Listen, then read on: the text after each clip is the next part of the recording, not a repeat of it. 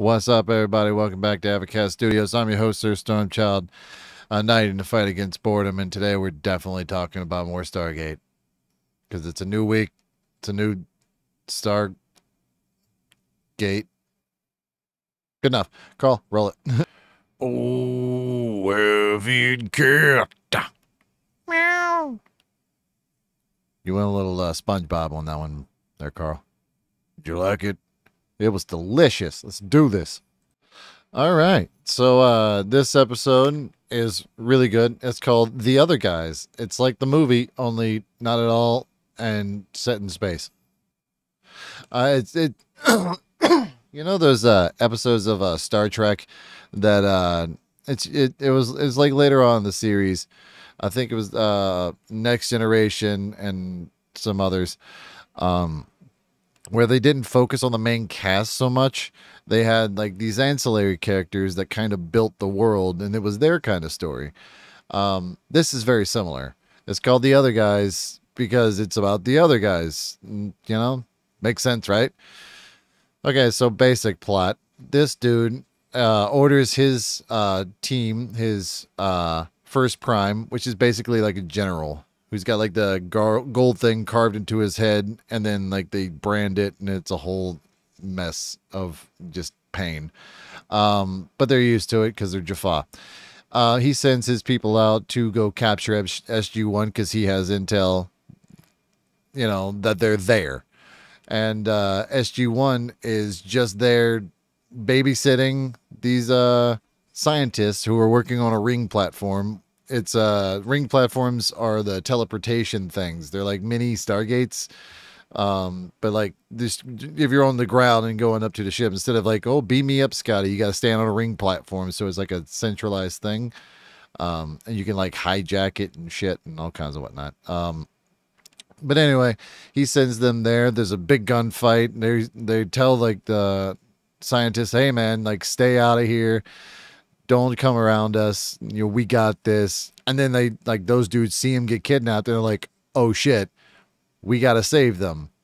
And this guy, if you ever watched the Red Green Show, that's Harold. He's the nerdy nephew, and he is obsessed with SG1. He's obsessed with like Carter. He's got like a crush on her, as you can see from like the kissing thing. He's very bright. They're both very, very smart. He comes back in a later episode for Avenger 2.0. Billingsley, who is the friend, Coombs, does not come back. He doesn't come back because I think by that point he was already in works to become Dr. Phlox on Star Trek Enterprise, which I thought he did a great job. That needed another season to finally finish it off. That would have been great. This whole entire episode is just nerds bickering at each other, and it's so funny. It's so well written. You'll notice like when they try to infiltrate the ship to get them free, and then they're like, hey man, why did you come get us? We didn't need you. We told you to stay on the planet. Why don't you ever listen to us? We're like, well, we had to save you. He's like, dude, all right, fine. The guy who came down to try to attack us, he's a Tok'ra. So we're good. Tok'ra are they're the good guys, essentially. They're against all the Goa'uld. Actually, Tok'ra means against Ra, which Ra was the one they killed in the movie. He was like the head of all this weird shit. So like they go there to try to save him, and then, you know, things ensue. There's a whole mutiny that goes down. Khonshu gets shot. They bring out the pain stick, which is this weird stick that like when they touch you with it, it's got like 3 prongs on it. Like you squeal in agony, and then light shoots out of your mouth. I don't know why. It just looks cool. It looks kill. Sure. And they try to get away with hiding in their outfits of these other Tok'ra operatives who are the Jaffa helping the dude. They get murdered, so they put on their clothes, and there's got like a big hole in it, and he's just walking around, hey, how you doing, Steve? How you doing? We're good. They end up like knocking the other guys unconscious. with the Zat guns, which one shot stuns, two shot kills, three shots disintegrates. A rule they gave up about season 2. It was just kind of silly. There's no time limit between the things. There's pointless. They're trapped in like a force field room. They find a way into the central operating, this thing. It's this big computer thing, and then it's like all written in like hieroglyphics, and apparently you can program computers like that. They get out. Jonas is stumbling through the bushes. Folger gets out. That's this dude, and Billingsley, he stays behind. Coombs, he's not staying behind because he wants to, but because somebody needs to let them out of the between the force shields, and he's about to get out, and he opens up the door, and there's just a shitload of Jaffa outside of his door, and he's like, uh-oh. And then they start pounding on it, trying to get in there, pounding on it as much as you can, a piece of styrofoam made to look like cardboard, and try not to hit it that hard, And then they SG1, once they're free, they get out, they go back for him. Everybody's happy, except for the Harak dude, the first Prime, he's really good. He's in a couple of other episodes because he follows the other head god, Anubis. Anubis has become the more prevalent bad guy, especially since like season 5. I think there's like rumors about him, but like season 4, season 5, he like starts coming around more and more, and he's bait at the end of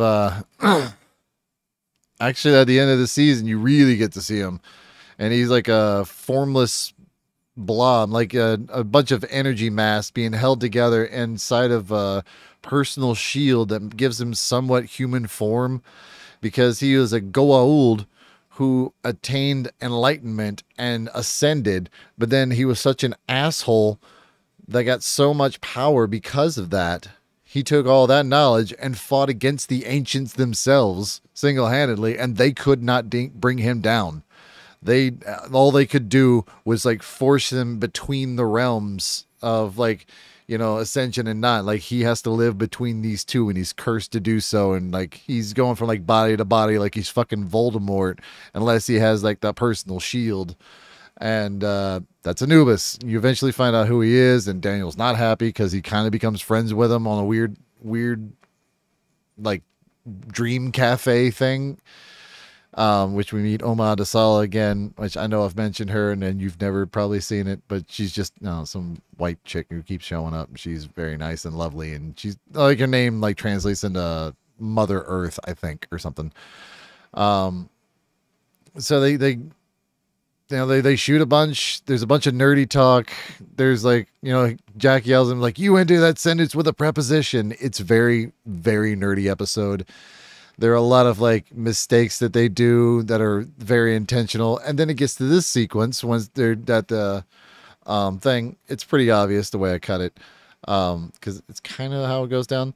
Because they go to the award ceremony. It's like, even though you disobeyed me, we wouldn't be here without you. Thank you. And then Carter comes over and then basically starts making out with Harold.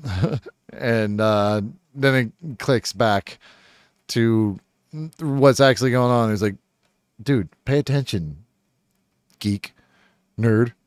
And like they're definitely friends. There's a one point where he yells at him. He's like, well, I can't believe you don't worship at the altar of Roddenberry. He's like, well, yeah, it was Coombs, Bill Billingsley, who eventually goes on to do a Stargate series. He's like, Harold just yells at him. He's like, man, like you would probably be a Klingon. He's like, no, Vulcan. And like how adamant, some nerds can get when you get their obsession wrong. It's really funny. That's why I have always said that I like Star Wars. I do. I don't currently like what they're doing with it right now. It seems a little bit, they're detracting the more they're putting into it, which it seems weird, but that's also how a lot of things go down. You start off with a great premise and then you kind of dribble it away. That does happen in this series, but it takes about 8 seasons to get there, and then 9 and 10 kind of feel a little bit weird. But if you add on the 2 extra movies, Continuum and Arc of Truth, it's a closed nexus that's really wonderful. And then you add in Atlantis, and it's great. And then you add on like Universe, and I'll get around to that. I have my own problems. Sex is not a plot line. That's all I'm saying. Literally, they just find this like thing, and then they transfer into other people's bodies, and then they just bang each other's wives. And I'm like, that's not a fucking plot. It's basically half the plots in the show Misfits. But there was superpowers and dead people and zombies, and that shit was fucking wild. But anyway, I told you I can't pay attention for shit. This episode is great. All the actors in it are good. The soundtrack again is very good. I want to say it's directed by Annie Makita, but I probably don't remember that right. It's very silly. It's very like focused. It's not like the other one was all meta, but it's still very meta if you're nerdy about everything. And then when he comes back for Avenger 2.0, that's a whole host of like cool stuff that goes on. This show's great. That's why I'm talking about it every week. It's so good. Like, it's so good. And it's so crappy at the same time. I can't get enough. Love you, Canada. Stay strong up there, you maple bastards. So if I explained everything, great. If I explained nothing, awesome. If you watch this video, do the like, do the subscribe, whatever. I'm a small channel. I get that. But, I like to share this with more weirdos, much as like yourself. Because you are awesome. Don't ever forget that. Yes, I stole that from whatculture.com because Jules is awesome. Stay safe, guys. And I will see you beautiful motherfuckers in the next one. All right?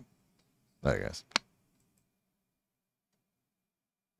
Why did Coca-Cola make Tic Tacs? Tastes like Coca-Cola Tic Tacs. Flat Coke. That's not gross. Yeah, it's fine. The hell you talking about? There's an outro. Oh, is this the part where we're supposed to be quiet for no reason? Yeah. Meow. I told you, stay out of my yogurt.